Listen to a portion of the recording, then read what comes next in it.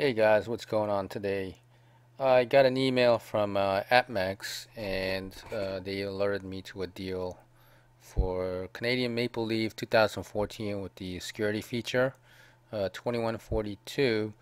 But since there's no free shipping now, so you're gonna be charged shipping, so probably come out to be like 20. If you buy five, maybe 20 to 50, $23 around there. All right.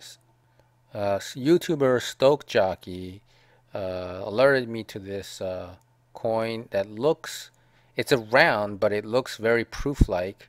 And it says SilverBug's 1 ounce proof silver round, and it's only 24.92.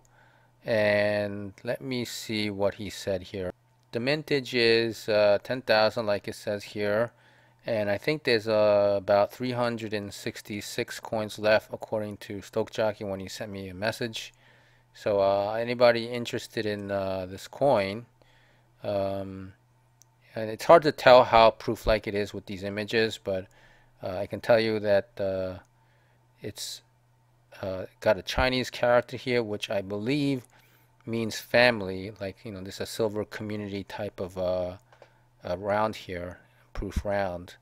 So just wanted to show you that. And in response to uh, Salivate Metal's video on the Wedgetail coins, and he was kind of upset about not being able to buy the 5 ounce high relief. But we found out that the government sold their share of their 1 ounce proof coin of the Wedgetail to the coinvault.com. Now, it's $99. I don't know what the shipping is here. Let me just check here.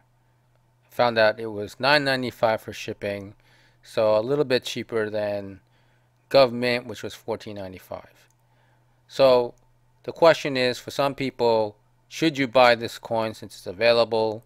For those of you who haven't gotten it, yes and no. If you just want to have it for just the nice beauty of the coin, fine, you can buy it. That's okay. If you're looking to get it graded, I highly recommend not to buy it because chances are these are not going to grade well.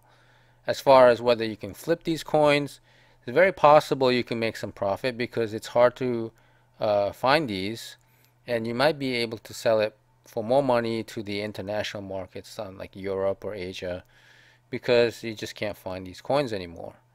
And I've seen many comments expressing their disgust and frustration about how the little guy couldn't, get these coins from government, and that how they have the exclusive rights from Perth Mint, and then it's just not fair.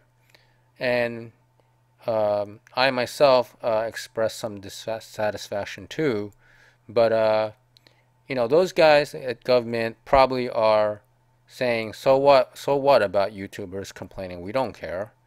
What they're saying is, we have our top clients, they got the money, and that's all they care about. So for us to whine and complain doesn't really do us any good except to vent and get your frustrations out. But perhaps there might be some other means to get smarter or better at getting these coins that we can't get through these exclusive dealers. So if you have any ideas, whether it's trying to get these coins from some other vendor outside of the United States, maybe there's a way, right? So if you can chime in below and type in your comments, I would appreciate it very much. All right, thanks for watching, guys.